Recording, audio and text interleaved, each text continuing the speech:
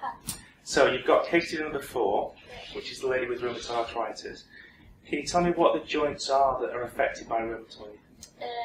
Mostly the hands and the feet. Okay. And is it bilateral or unilateral? Bilateral. Okay. And are there any other joints affected? The hips, the knees, the spine. Okay. And do you know which part of the spine? The spinal. Okay. Can you tell me what you understand by the term synovitis? Synovitis is inflammation of the tendon sheath. Okay. And can you tell me what the classical signs and symptoms of tenosynovitis are? Pain, swelling, and nodules. Okay. Which tendons are affected in Dequillibaine's tenosynovitis? Abductor pollicis longus and extensor pollicis brevis. Okay. And can you show me where they are? They're just there. Okay. What concerns do you think Janet would have being given a diagnosis of rheumatoid arthritis at the age of 25? How it could affect her job, whether her children would be affected by it, day-to-day life. Okay. And can you tell me what inflammation is? The body's defence to a harmful situation. Okay. And can you tell me some of the things that can cause inflammation?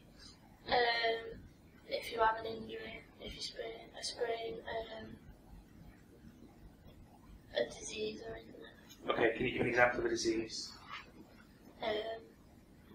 Rheumatoid arthritis. Okay. Other than rheumatoid arthritis, can you give an example of a disease?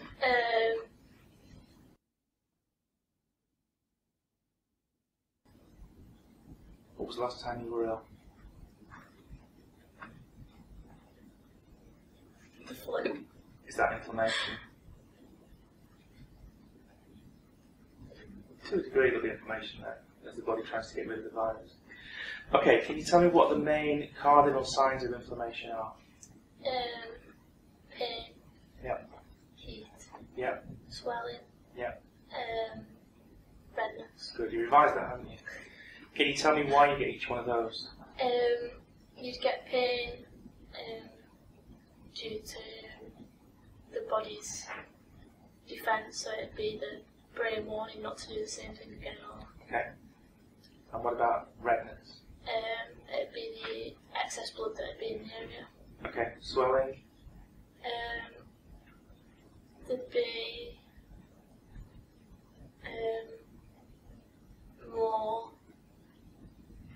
things coming to the area. What's the thing?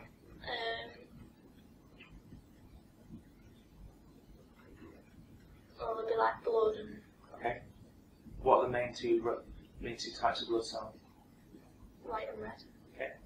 And why would you lose function as a result of inflammation? Mainly due to pain, so not wanting to move it, but also because of the inflammation, not allowing you to move it certain ways. Okay, fine. That's the first 5 minutes done. We're now going to get the model to come in, and I want you to treat the model as though she is the patient, if that's okay. Yeah.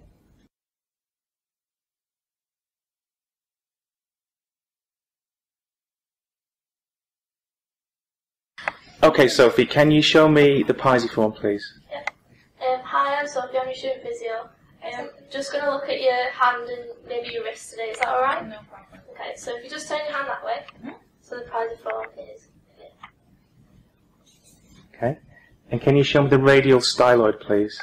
The radial styloid is there. And can you name one thing that attaches to the radial styloid, please? Pronator quadratus. Okay. And can you classify and palpate the carpometacarpal joint of the thumb? Yeah. The carpometacarpal joint is between the carpals and the metacarpal of the thumb, which would be and it is a saddle joint. Okay, and what movements are possible in that joint?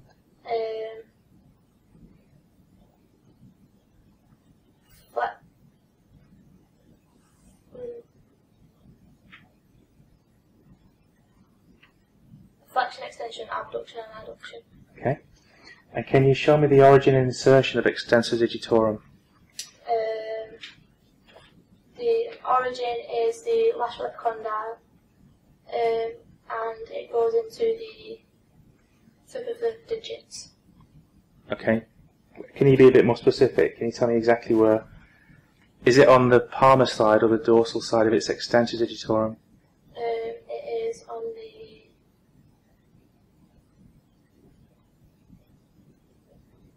dorsal side. Okay, and where does it go to?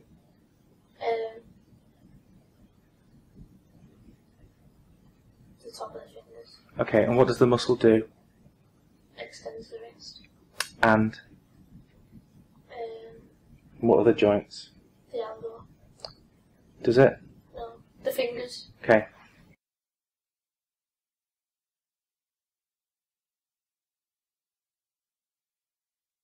Okay, can you show me a Phelan's test, please? Yep. Okay, so what I want you to do is put the backs of your hands together, just like that. Okay. And that is testing the carpal tunnel. Okay, and is that a negative or a positive result? It's a negative result. Why is it negative? Because there's no pain when she's doing it across the carpal tunnel. If there was pain, where would it be? Across the top of the carpal bones. And where would she get other symptoms as well? Would she get pain in the carpal bones if she was positive for carpal tunnel syndrome? No, just the carpal tunnel. Okay. And down the arm. Okay, where would she get pins and needles? Down the half of the ring, the middle, and the index finger. Okay, and what would that suggest that Rachel's got? A median nerve problem. And how long would you get her to hold that test for? About a minute. Okay.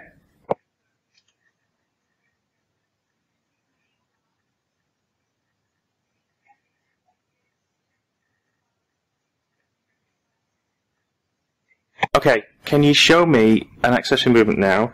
Can you show me radial deviation grade 2 to the wrist joint, please? Yep. Okay, so just going to turn your hand this way.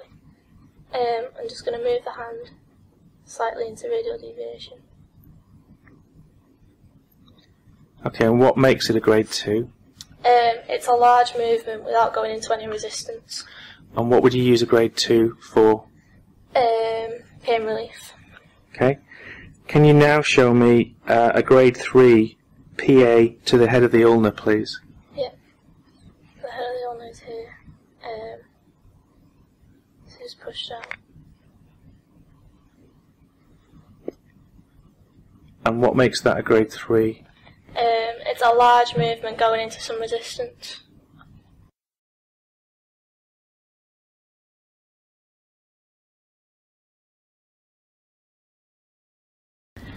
Okay, Sophie, can you show me pulse shortwave to the model's hand? Yep.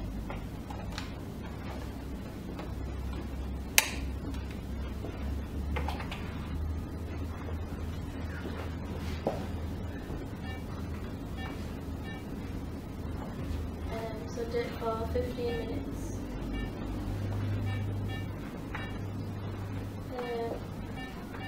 400 pulse widths and 400 for the frequency. And then the mean power, when you turn it on, I'd do to around 2 watts. Okay.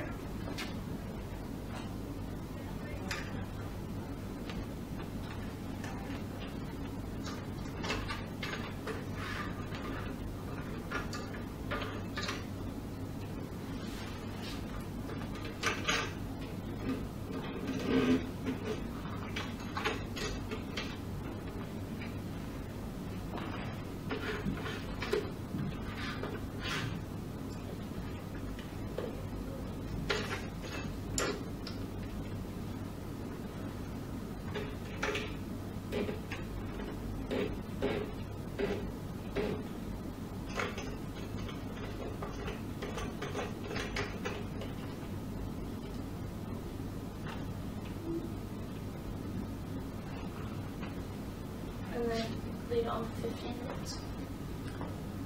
Okay, that's fine. You can assume the treatment's finished now.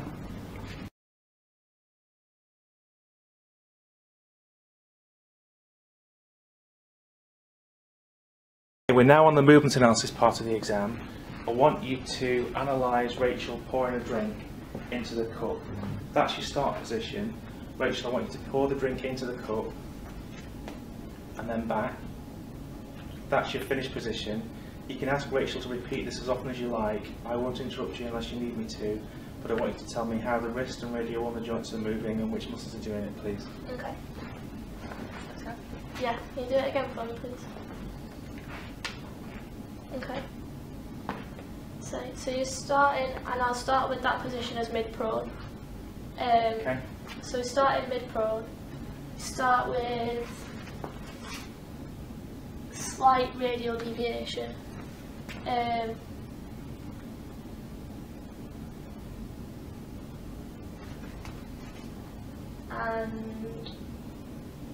neutral for flexion and extension. Okay. Okay, so as you pour the drink, move into pronation of the hand, some extension of the wrist, and very slight radial deviation. It's maybe not moved, any radial deviation. Okay. And then as you come back down, you go back, you supinate back into mid-prone, and you go back to the start position, so neutral flexion extension. But there isn't actually any radial deviation this time. Okay. While the radial deviators are getting shorter, what are the ulnar deviators doing? Getting longer. Okay. And can you tell me what the pronators and supinators are? The pronators are pronator teres and pronator quadratus, and the supinators are supinator and biceps brachii. Okay. And can you tell me why is it that when Rachel grips the bottle that her wrist automatically goes into extension to give her a better grip?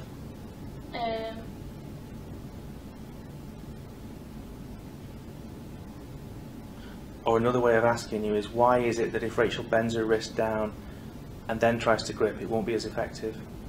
Because of passive insufficiency of the muscles. Passive or active? Active. Thought you said that. Tell me what active insufficiency is.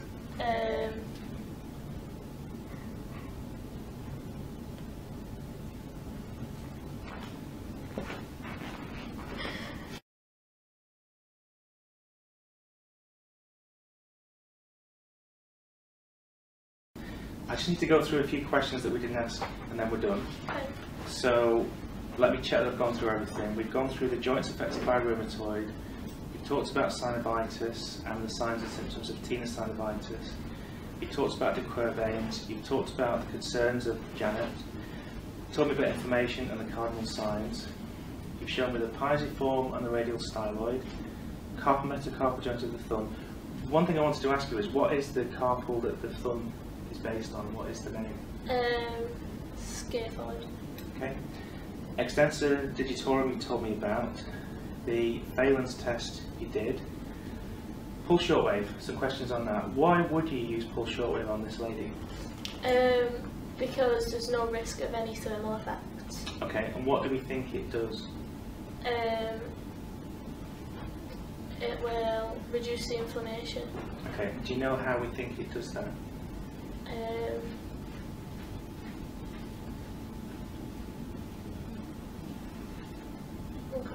Okay.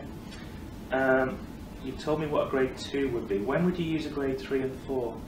To increase range of movement. Okay. And what's the difference between a physiological and an accessory passive movement? A physiological movement is something you can do yourself, like flexion extension, and is it pathophysiological? Accessory. Accessory is something that I do, so a glide or ulnar deviation. Okay, thank you. That's done.